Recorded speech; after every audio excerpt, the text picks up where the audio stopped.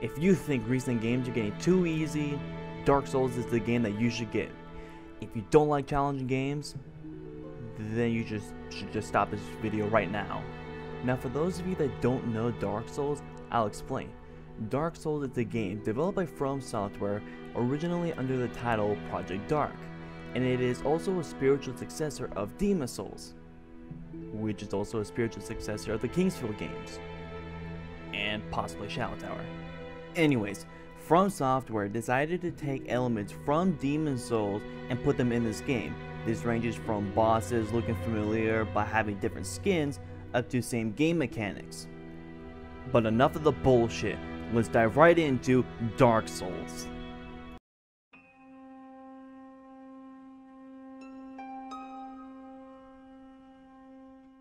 The story is never fully explained in Dark Souls. You have to piece everything yourself by reading through item descriptions, since there is very little cutscenes within the game.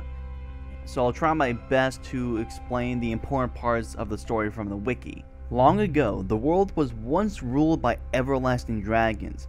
However, the first fire has been ignited and 4 powerful Lord Souls have risen.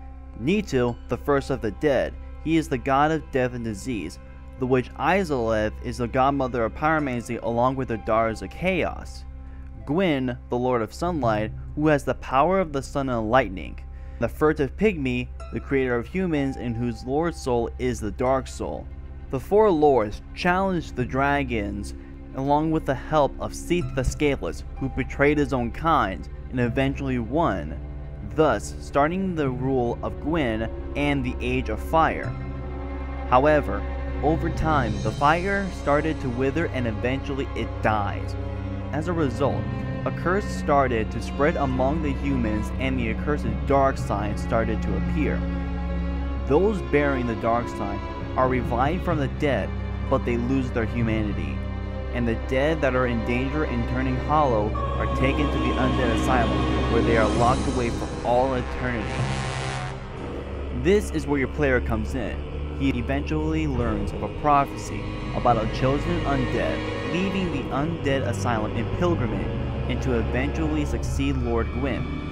You get taken to Lordran, the land of the ancient lords, to ring the 2 bells of awakening and later meet the primordial serpent King Seeker Frampt, who want you to succeed Lord Gwyn and prolong the Age of Fire. But another primordial serpent Cave says he wants to usher in an age of darkness. As you come to your own conclusion by the end of the game, link the fire to prolong the Age of Fire or to abandon it and usher in an age of darkness.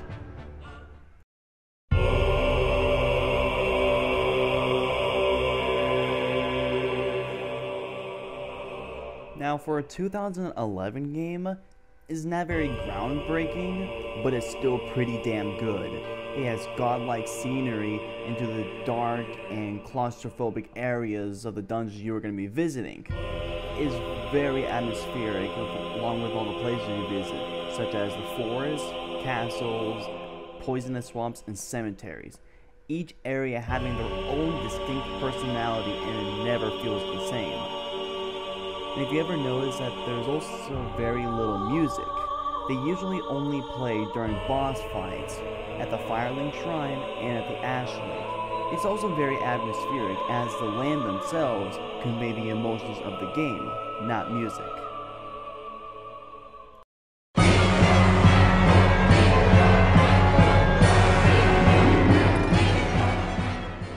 Dark Souls is notorious for its difficult gameplay, but come on, how hard can it be?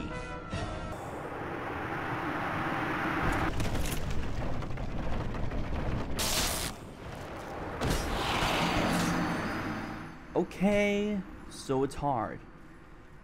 So, to start off, you make your character at the beginning of the game. You can choose this class in which every one of their starting stats are different. And the great thing is that just because you chose one class doesn't mean you have to stick with it the entire playthrough. You can have it where it starts off with a magic build, but you can have it so you level up your character to be a straight up melee fighter. This makes it so you don't have to start over every time just to play a different type of character. You can also choose a different gift to help you or not on your journey, like the pendant, just fucking useless. The Dark Souls gameplay is simple yet complex. The combat isn't overblown with special acrobatics like Dragon's Dogma, but it feels like I'm actually having a fight with enemies because each weapon moves realistically.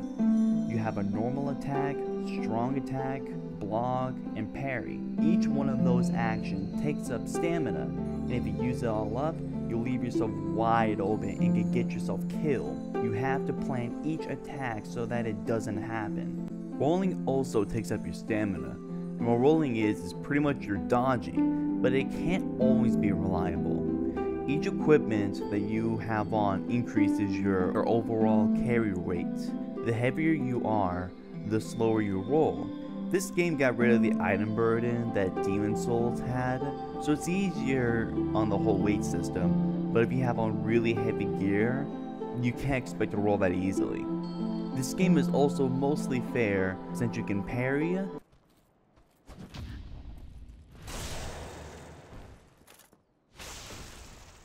and backstab.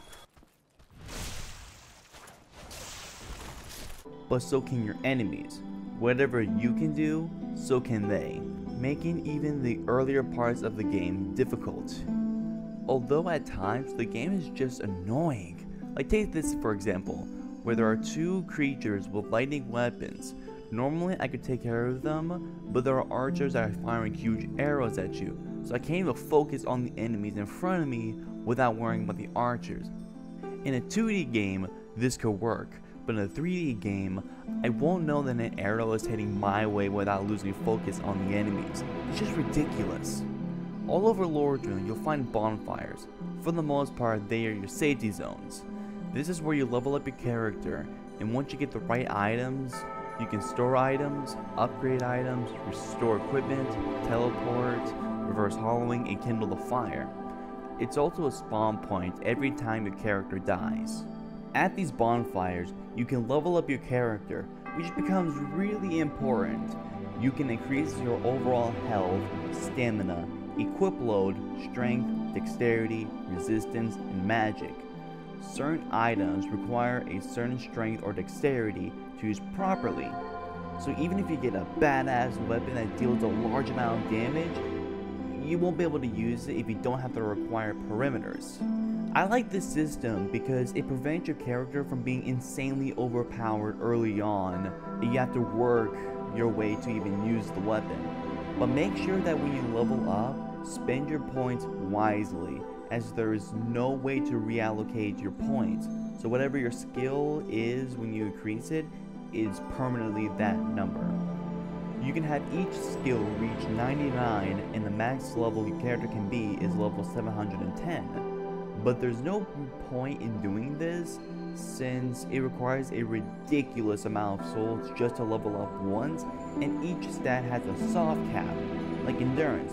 Once you get it to level 40, your stamina stops increasing, but your equip load keeps increasing. Leveling up your character uses souls that you collect from enemies after you kill them, but the souls are also used as currency to buy items, upgrade your equipment, and repairing your equipment. But if you die, you lose all of your souls and you have to start from scratch. Same goes for your humanity. But if you manage to reach the same point as your character dies, you'll be able to get all of your souls. However, if you die before collecting your souls, you permanently lose all of your souls, which gives you a feel of urgency when you lose about 10,000 souls early in the game and you needed to get it back. Now, humanity is different. Every time you die, you become a hollow. Humanity is used to become a human once more, and once you're human, you can kindle a bonfire to hold more Estus flasks. Estus flasks is an essential healing item you find in the Undead Asylum. You hold 5 at the beginning, but if you kindle a bonfire, you can hold more, and every time you rest out a bonfire, your Estus flask replenishes. But restoring your humanity also puts you in online mode. Once you become human, you have the ability to summon other players to help you in boss fights, which can become useful. Or you could help others by using the white soapstone, and you don't have to be human to use that. However, trying to summon someone or being summoned is incredibly restrictive, as the client's level must fall within approximately 10% of the host level, and the boss has to be alive at the part. So most likely go solo, and plus trying to connect to anything is a pain in the ass. Now you can summon NPCs if you don't have online capabilities. You'll still have some help, but at the same time, you can be invaded. Other players will invade your world, and their objective is to kill you, so you have to prevent that. And much like how you can summon other NPCs, NPCs can invade you. On the one hand, it's a cool system, going on a journey, then have someone suddenly come in to prevent you from moving forward, and that are actual people, making them a lot less predictable than NPCs. It makes things much more intense. On the other hand, it's a pain in the ass. I'll just be minding my own business, and just when I'm getting so close to getting to another area, I'm suddenly blocked off and have to deal with an invader. And I suck at PvP, so I die most of the time and have to start over. There's also the problem with hackers. I had to fight against someone who had controlled my camera so it was up close to my face so I couldn't see anything and I didn't have any control over it. That never happened previously, and he had a weapon that cursed me, which reduces your overall health to half, and put an egg of vermifuge on my head, which halves the amount of souls I receive from enemies, and none of the weapons you ever receive has that kind of abilities. Now, there are covenants spread throughout the land of Lordran that you can join. They are more for the online system, as some of them are geared towards PvP, or one of them prevents PvPs. But if you do not want that kind of trouble, just stay hollow, or just turn off online on Steam, Xbox Live, or Sony Network. It'll make life a bit more easy. The boss fights are awesome. They are inventive, memorable, they can be very big and challenging, so chances are you're gonna die. A lot. Like the Gaping Dragon. I don't know how that thing's even alive.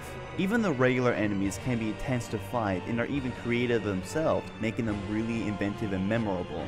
Some enemies have elemental effects, so you could get poison, bleed, or the weapons have lightning effects, which is one other reason why this game can be really hard.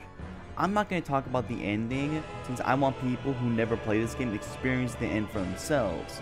The gameplay is difficult, but something about it makes it really addictive.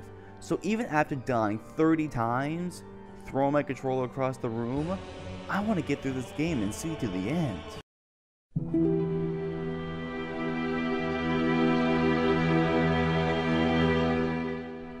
Dark Souls is the game that people should get if they believe that newer games are getting too easy. Now, I don't believe in a number rating system since every game has their flaws, so I'll be going off with a different rating system, but most likely it'll be temporary until I think of a better one. So, my rating for this game is a buy it.